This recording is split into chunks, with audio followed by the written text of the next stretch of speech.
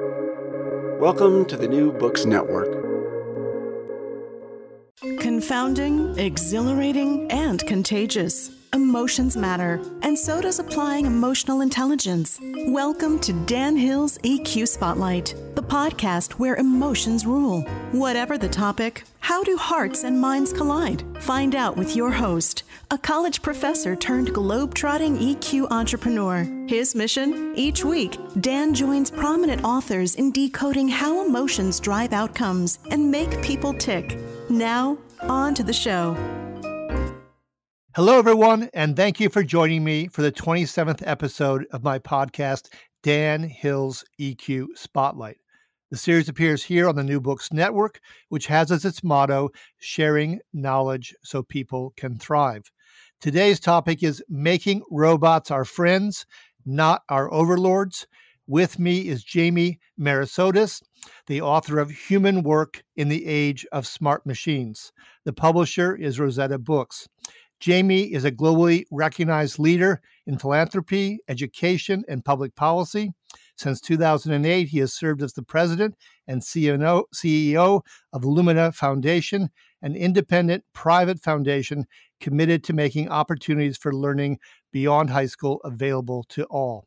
Jamie previously served as co-founder and president of the nonpartisan DC-based Institute for Higher Education Policy. Jamie, welcome to the show. Great to be with you, Dan. Absolutely. Looking forward to this. So why don't you help out our listeners and first give them a sense of what the book's about, a kind of an overview. Well, you mentioned in my bio that I've spent my career working at this intersection of learning and work. You know, my professional career has been animated by this idea that we need to get more people into and through higher education, workforce training, high quality learning, make it more inclusive, generally make it better for individuals and society. But I think the people who work in education are increasingly being asked this question, this fundamental question, which is, what is education for? And my answer in this book is simply that we have to prepare people for human work, which is the work that only humans can do. I think everyone understands that work is changing. It's changing because of technology, automation, artificial intelligence, and it's taking over more of the tasks that people used to do. I'm not in the camp of those who are worried about the coming robot zombie apocalypse. I think that we should be much more focused on this idea that human work is not what's left over after the machines do their job. It's what we can do uniquely as humans as compared to the smart machines. So, you know, machines are clearly better at things like repetition and speed and being able to reduce things to an algorithm, but they can't understand things like subtlety and nuance. And more importantly, they don't really understand interaction with humans. So the more interaction that's required between humans, the less likely it can be done by machines. And that's the work that humans can do, that's human work. So my argument in the book is, and I tell lots of stories about people in the book to sort of illustrate this, but that human work blends these human traits like compassion and empathy and ethics with our developed human capabilities, our collaboration, our critical analysis, our interpersonal communication. And so, you know, at the end of the day, I think we're different than machines in a lot of ways, but I think the most important is probably for us as humans, work matters. I think we work not only because it helps us economically, we clearly need to make money, but also because it offers us social mobility, satisfaction, meaning, and at the end of the day, dignity. I think that's what work is all about. Okay. In the prologue, you said the economy is rapidly becoming people-centered. I assume you mean we're certainly beyond a service economy, which is in some ways people-centered. You just mentioned human capabilities and enhancing those. How do you want to elaborate on that statement about people-centered economy? Well, you know, I think part of what's happened with work is, and particularly how our economy is growing, is that we know that the machines can do lots and lots of things. You know, again, they can perform things at rapid speed. They can analyze these algorithms, et cetera. But our economy is increasingly becoming focused on humans because we need to make sure that the work that people are doing contributes to our economic well-being. I'm not of the view that humans will need to stop working and that we're all going to have to get universal basic income in order to meet our needs. I think that people are searching for meaning and dignity in their work, and that's what I think this people-centered economy is all about. There's interesting survey research from Gallup over the course of many years, and they asked people about this issue of what they get the most out of in terms of work.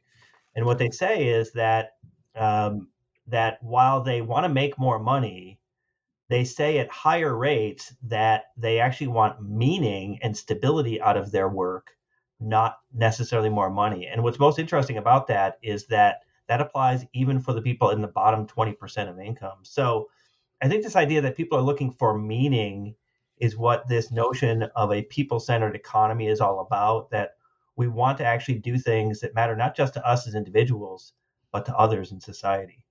Okay. Of the presidential candidates, since we're in an election year, it seemed to me Andrew Yang, perhaps most of all, was talking about this new economy, being one of the younger candidates.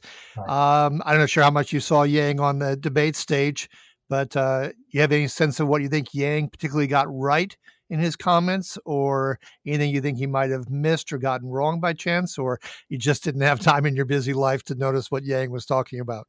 Yeah, I followed his campaign pretty closely, and I think he is right about the fact that we haven't paid enough attention to the ways in which technology is changing what we're doing. I think that's very smart and foresighted, and I also think he's right that we shouldn't sit back and wait for the machines to do things. We should be proactive. I'm not sure I agree with him about this idea of universal basic income. This is a concept that has been actually talked about for many years, but I think has accelerated in the context of what we're seeing in recent years.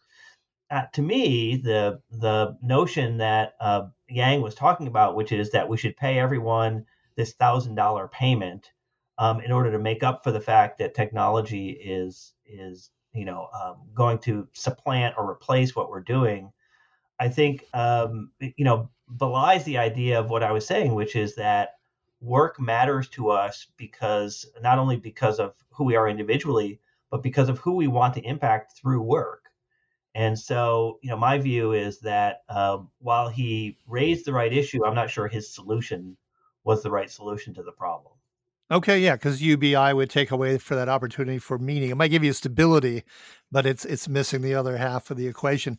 Right. Staying with politics for a moment, in the back chapter of the book, you kind of broaden the lens, as it were, when we start to discuss society, politics, and democracy and authoritarian instincts. We're going to be spending a lot of time on education, so maybe tee that up in a way by saying you noted, for one thing, that people with more education tend to be more democratic with a small d, and less educated, more authoritarian. Why do you think that's the case, and what can we do to I'm in favor of democracy. What can we do to rectify that situation? Everyone goes to school more? Something else? Well, there's interesting long-term research again about authoritarianism and what draws people to authoritarianism, or what I would call anti-democratic tendencies. And it often comes down to fear of change, fear of the other. And this tends to spike when people lose opportunity or never had it. So in terms of the long-term inequality, or in terms of the short-term issues around what we've seen with COVID, I think this attractiveness of authoritarianism is in one sense understandable, but it's clearly a threat to liberal democracy, and is particularly a threat to the ways of living and the diversity of expression and beliefs that I think democracy is designed to protect. And so, you look at the COVID environment, for example, and we live in these information bubbles, and these information bubbles tend to reinforce these anti-democratic tendencies. And so people are drawn to false information about things like COVID. And the punchline here is that you're more drawn to it if you have lower levels of education. And so you're more attracted by these ideas about authoritarianism and anti-democratic views with lower levels of education. So, a third of Americans who haven't gone to college say that having a strong leader is good for the country, compared to, less than 10% of people who have college degree. A quarter say that military rule would be a good way to govern our country. And so these are not good for our democracy, for our stability. So my view is that we need to do the things that contribute to the development of this human work ecosystem, cultivating critical thinking and ethical decision making and lots of those other democracy enhancing traits and capabilities in a lot more people. I think we need to engage in this notion of active citizenship and free expression of ideas. And I think human work offers the meaning and the purpose and the chance for individual and shared prosperity that I think a democratic system reinforces. Okay, you mentioned in your book that Americans are segregated in so many ways, but one of them includes education level. If you can draw a map for us, are we talking blue states versus red states? I assume it's more complicated than that. Yeah, so there are clearly differences by geography, by income level, and most clearly by race. Whites have educational attainment levels that are almost twice the rate of African Americans and Hispanics in the United States. So the sort of racial equity element, I think, is most pronounced. But we do see geographic differences. So you tend to see higher educational levels on the coasts, less in the south, and sort of more of a mixed bag in the middle. But you've seen this play out again in the context of COVID and what's happened in the environment with COVID, and both these differences in education level and race have really played out. So we know about the higher death rates. Most people know about the higher death rates for African Americans in the context of COVID. But what we've seen in COVID is that African Americans are more likely to work in essential occupations and fields where job loss has been highest, fields like hospitality, retail, et cetera. And so, most people who can work from home are people who have college degrees. The significant disadvantage that African Americans have in terms of college degree attainment means that African Americans are at considerably more risk because more than half of people with bachelor's degrees in this country are working from home right now, compared to less than 10% of those with high school credentials. Those people who are working from home are obviously safer in the COVID environment. So there's both sort of long-term issues around inequality, but also the near-term issues related to COVID that I think are important to underscore here as we think about building this new human work ecosystem. Okay, well, I'm going to stay with that theme of economic opportunity and disparities of people's opportunities. There's a lot of great anecdotes, people you've talked to, spent time with in the book. One of my favorites was Russell Lowry Hart at Amarillo College. Can you tell listeners a bit about what he's managed to accomplish? And maybe you've got another second person in the book you'd most like to bring in here? Yeah, Russell Lowry Hart's the president of Amarillo College, a school that really struggled until they sort of put their thumb on the scale, if you will, of racial equity and decided that they needed to actually focus on improving both the intake but also the completion rates of the students that they are serving. In their case, a largely Latino student population. And they've made great strides by making the learning, for lack of a better term, more personal. In other words, treating people, as individuals and meeting them where they are, making sure that they have the right opportunities that link them to work opportunities or to further education opportunities if they want to transfer from Amarillo, which is a community college, to four-year institutions. And the net result is that the completion rate is significantly higher.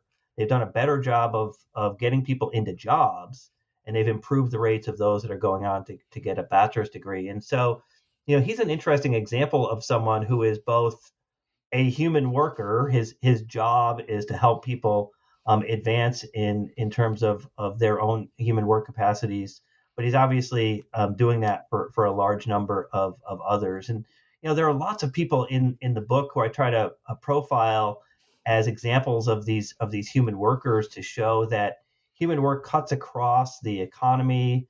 So, I have a story about a professional wrestler. I've got a story about someone who runs an entity that serves people who've been victims of child abuse. But one of the most interesting, I think, is the person. His name is Joel Lewis.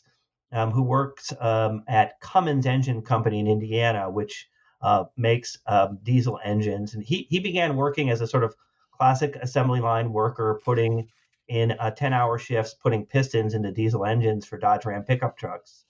And a couple of decades later, he's seen the assembly process totally transformed.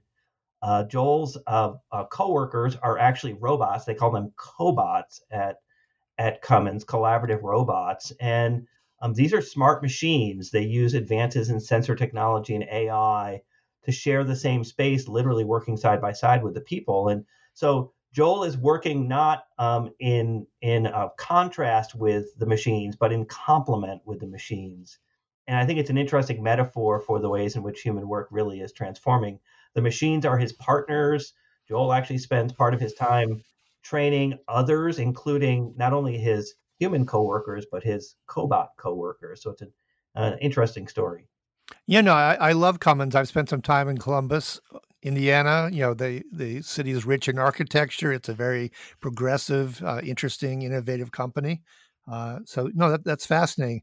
Just to go back to Russell for a moment, if I remember right, one of his innovations was realizing the students didn't have a lot of money, so they also created a wardrobe for people going out for job interviews. Exactly. You could take something and put it back. I thought that was just fabulous. Yep, they've supported them in terms of this idea of meeting the students where they are. Don't treat them like cogs in a machine, but understand what their life circumstances are. Help them deal with childcare and transportation. Help them deal with what they're going to do in terms of job interviews, et cetera. All of those things are smart, proactive steps that I think more and more colleges and universities need to do. Yeah, so let's go deeper into the colleges. I come from a college town. I have a PhD. I've taught in college. One of the things you're bringing up is kind of the tension. For some professors, they look dismissively at something that might seem a little too vocational or training in their mind. You have this quote, you train a dog, not a person. How are we going to, in this new economy, not take away the strong things in academia, the intellectual prowess that it can offer, but at the same time, indeed, make it perhaps more personal and more practical? How can that be accomplished? At the end of the day, I think that no matter what you are going to school for, and I'll use school here loosely, it might mean Sure. a college or university, or it might mean some other type of workforce training program, et cetera. You should always be getting two things out of it. One is specific content knowledge. So you should know something about chemistry or graphic design or history or whatever you're studying. And you should be developing these generalizable skills. These generalizable skills really are sort of related to what I call the human work traits and capabilities. And so it doesn't matter whether it's a short-term credential, a certificate, something like that, or the PhD that you got. All of those credentials should represent both of those things. I think from the college and university perspective, one of the things that we've seen historically, and until fairly recently, a pretty deeply held view. I used to hear people say this all the time, faculty members or college presidents. We don't educate people for jobs. We educate them for life.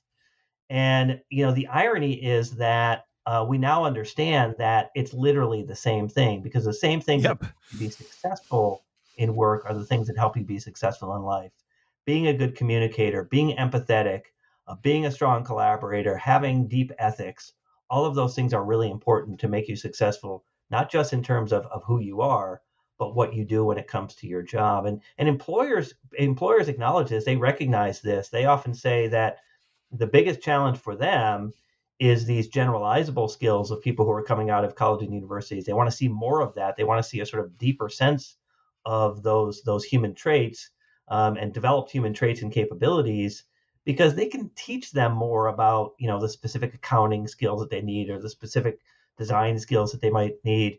But what they can't do as well as an employer is help them be critical thinkers and strong writers and people who sort of make good decisions or can work well in teams. Well, I'm sensitive to the topics. I remember going back to graduate school after teaching college for 2 years, and all of the TAs took a course, and it was entirely literary theory. There was nothing practical in the course regarding how we were going to, run the classroom, our interactive skills, all manner of things that matter to us. And I remember thinking to myself, my God, we're all going out there and the students are paying tuition, and tuition's not minor. And, are we equipped to really do the best job for them? So Yeah, and I think anyway. the pressures that you're talking about are real, and college and universities do not get the soft treatment in my book. I think that they have a lot to do to change in an industry where the price that's being charged, the tuition, has increased faster than the rate of inflation for now 4 consecutive decades. I think there's a high level of responsibility for the college and universities to help answer that question that I pose in the book, which is education for what? And with the increasing price and the increasing concerns about affordability and the questions about the relevance of the credentials, they need to answer that. My argument is that we must develop our human traits and capabilities. This is not an option, this is a requirement. But the college and universities have a responsibility here to do more and better than what they've done in the past. Yeah, no, I certainly agree. One of the things, this book is talking about lifelong learning, and I've had some wonderful professors who were so into their topics and absolutely in learning mode still. And at the same time, as is true of everything, including corporate America, there were people who were, coasting a bit, and I'm not sure how much more they were learning, even though they were in a learning environment. And some of the best courses I took were team taught. It was as if having another professor there put them on their A game, because they didn't want to be embarrassed in front of another student, Right. I'll tell or you another professor rather. the term lifelong learning for people like you and I who've been in the system. It sounds like a great idea from the learner perspective, the worker perspective. It sounds terrible, right? It sounds like a Yes, it can. big, and so, I try to talk in the book about this idea of wide learning that we should be thinking. If machines do deep learning, they dig deeper and deeper into algorithms and they analyze data sets, et cetera. Humans are wide learners, right? It's wide in time, it's wide in people, and it's wide in content. And this notion that you're talking about here about lifelong learning, what it really means is that it's a sort of ratcheting process where you're working and you're learning and you're doing other things to serve other people, part of that meaning I was talking about, in almost this virtuous cycle that has to be repeated many times over the course of a worker's life cycle, not simply once. And so breaking this understanding of learning and work, where people think, well, first I learn, then I work, is a really important part of developing this human work ecosystem. We need people to understand that it is an ongoing process, but it is a virtuous cycle that I think helps you and helps society. I like those terms and what it brings with it in terms of a different view on it. And I love wide learning. So going to wide learning from one of the things I thought was intriguing was the interdisciplinary nature of something you brought up. The medical students at the University of Virginia, if I read correctly, actually spent some time in the university's art museum to hone their skills of observation. I don't know if you have more to say about that, but maybe you also have some other instances where it's really interdisciplinary in a way we would not expect, but is enriching for people's knowledge and communication skills. Yeah, it's really important to immerse yourself in this broader context. That example is one. There are lots of examples of where in engineering schools now you will see people being required to take art courses, art history courses, having to do more in terms of the development of their communication and writing capacity.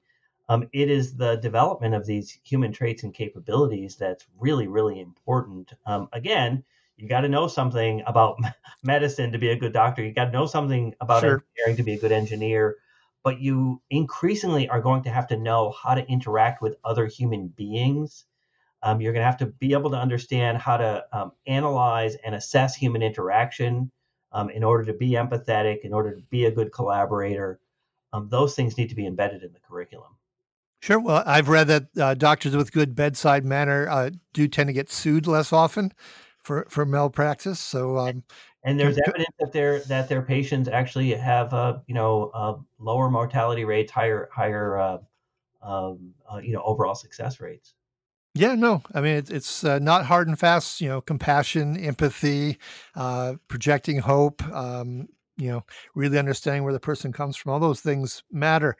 To go to a different example that also intrigued me, you mentioned the British mega firm Thomas Cook in the travel business failed, did not meet the test of this new economy because it's not as experiential and doesn't allow for as much of a self-defined experience as people are looking for. It's often mentioned that travel can broaden your horizon, make you more interesting. Where do you think the travel industry might go as a learning tool? Is it possible people could have experiential, transformative experiences as part of their travel, and that might enrich their career, for that matter? Yeah, I think so. I think there's an interesting question. We obviously know that the travel industry, hospitality in general, has been decimated and is likely to Yep. be further impacted in this environment. But there's an interesting question about how much do we need to travel and what should the travel be for? And Yep. I will not be surprised if you think, I run a national foundation. We have a substantial travel budget. Nobody's traveled since March, and it turns out we're doing our jobs pretty darn well in this environment. So the question is, how much do you need to travel for work in order to be successful? I would argue sometimes it's important, but the bigger question is, should we be traveling more to develop our human traits and capabilities? And here I think you make a good point, Dan, which is that I think part of travel needs to be immersion in culture, a deeper understanding of geography and place, interacting with people who are different than you. All of these things are richly rewarding. I was incredibly fortunate in 2019 to take 6 months off from my job. I did a quote unquote sabbatical. I worked on this book that we're talking about right now as part of that. And I lived in London with my family.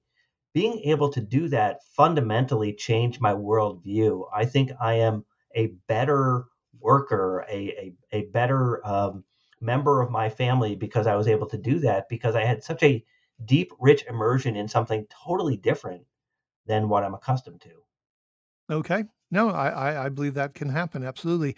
You also mentioned the book that you believe this new economy means a shift in power from employers to workers. That seems, of interest to us, where a lot of people feel vulnerable right now in a down economy.